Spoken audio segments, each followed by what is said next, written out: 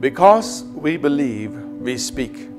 2 Corinthians chapter 4, verse 13. And since we have the same spirit of faith, according to what is written, I believed and therefore I spoke. We also believe and therefore speak.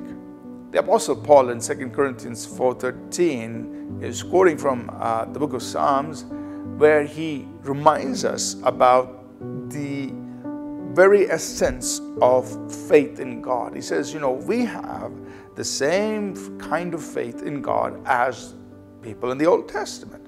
We have the same spirit of faith.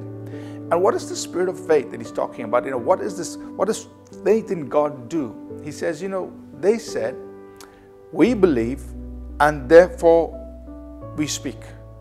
And so he says, we likewise, New Covenant believers, we do the same thing. We believe and therefore we speak. We speak in accordance to what we believe. And our belief or our faith is in God, and it's in His Word, in what He can do and who He is and what He has promised for us.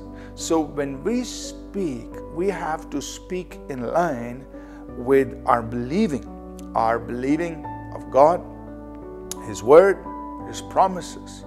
We believed and therefore we spoke.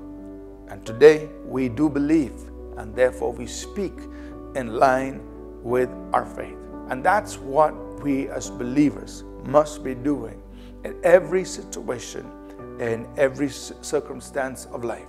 In a situation where you may be faced with danger, what do you believe? You believe His Word.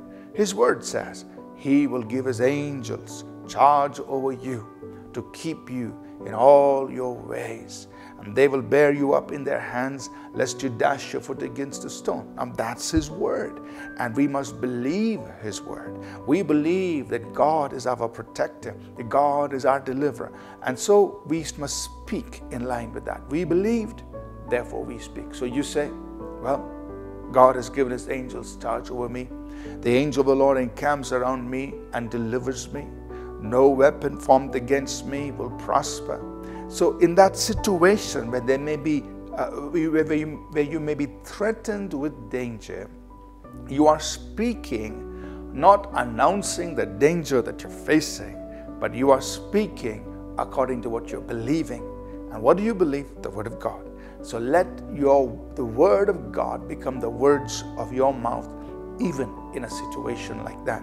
And as we speak God's Word, what we are telling, it's our way of releasing our faith in God. We have the same spirit of faith, and you're releasing your faith in God, and God will move over people in response to your faith.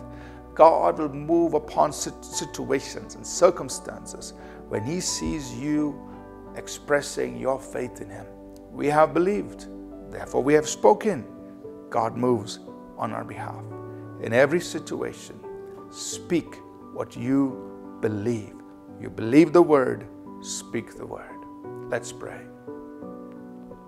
Father, we thank You for reminding us about the spirit of faith that we carry, that we speak according to what we believe. And I pray that each one listening will be encouraged to do this in every situation, believing that You will fulfill the Word You've spoken, God, in our lives, that we will see Your work take place. We thank You in Jesus' name. Amen. Thank you for tuning in to Living Supernaturally. For more resources to strengthen your spiritual walk, please visit apcwo.org.